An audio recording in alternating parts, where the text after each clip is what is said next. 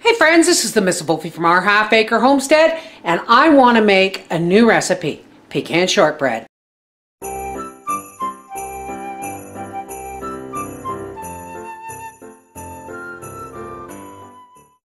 What you're going to need is 3½ cups of flour, 1 cup of icing sugar, confectioner's sugar, powdered sugar, whatever you call it,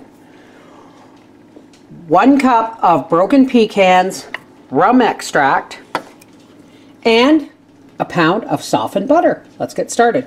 Okay, so first things first, we are going to get, I'm hoping my butter is soft enough. We're going to get our butter whipping. Now we're going to drop in, about a teaspoon of rum extract. If I had more, I'd put it in. We're going to put our sugar in. Once that is partially mixed, you can start speeding it up. Let's scrape down the sides. I would say put a tablespoon of rum extract in there.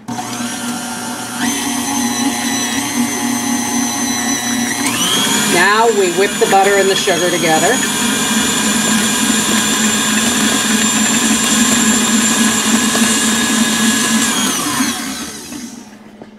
Drop in our flour.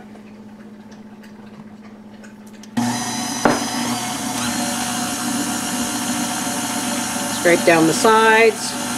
And once the flour starts to become a nice incorporation, you can start speeding it up like we did with the sugar.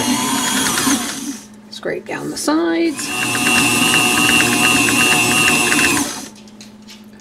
Now, take this off. Put my dough hook on. Dump the nuts in. And just knead it for just maybe 10 or 15 seconds. Just enough to turn in the nuts.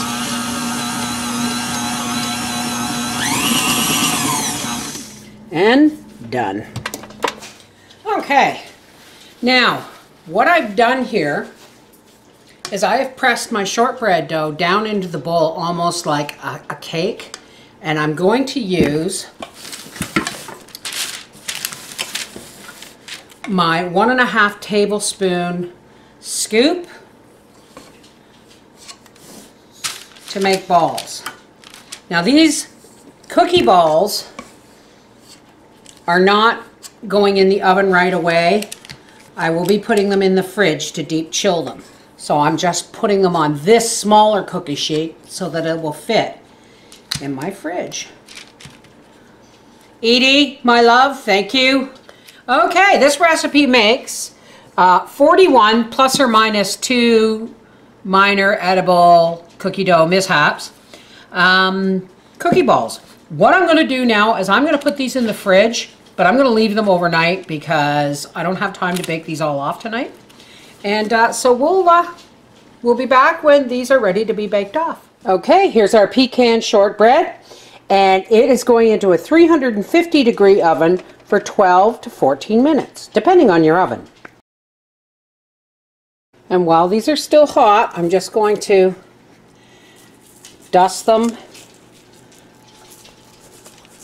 with icing sugar.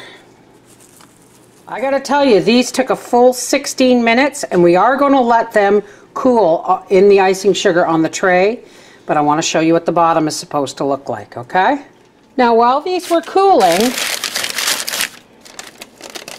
I dusted them again with icing sugar.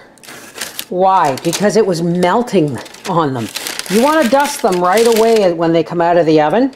And then when you see it being soaked up, you dust them again while they're still warm. But then let them cool fully. And there it is. Isn't that beautiful? This is the Mrs. Wolfie from our half acre homestead saying pecan shortbread. It's where whipped shortbread meets snowballs and everything delicious in between. Take care. God bless.